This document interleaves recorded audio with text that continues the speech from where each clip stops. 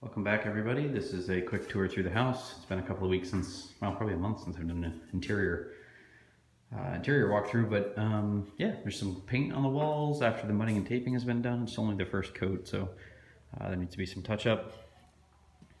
But as you can see, we also have outlets going in, door jambs being installed.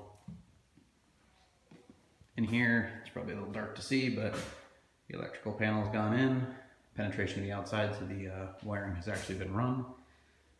And getting ready to set up the actual geothermal manifold rather than the temporary one.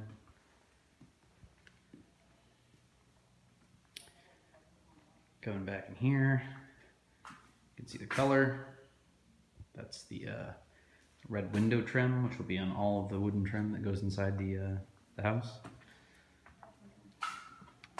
Still no work on the masonry for the fireplace yet, which is kind of a bummer, but hopefully that'll come soon. Over here you can see the stack of cherry that's going to become the stair treads rather, and risers. And in here, sort of set up as a wood shop, getting ready to make the treads and everything with the biscuits for the joiner and clamps. You just sort of see this is more or less what's going on. All right. Let's go ahead and we'll take a quick walk upstairs and I'll show you what that looks like as well.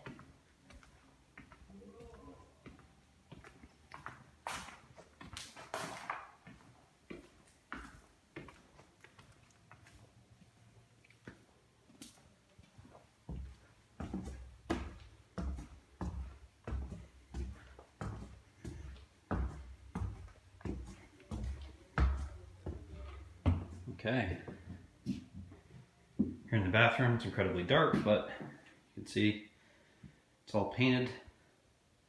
Still waiting for the tile. I have to pick that out tomorrow, which is Saturday. I'll be going to the tile store and trying to check that out. View towards the master bedroom.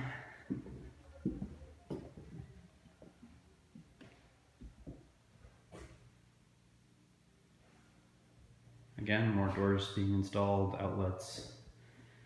Switches are on order. They're all smart wall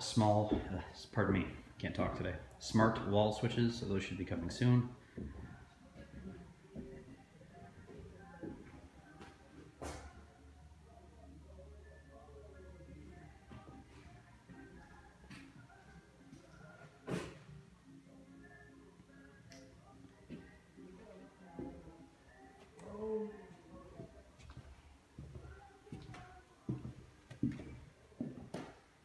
Most of the outlets are all buttoned up, so it's really just waiting on the switchgear at this point.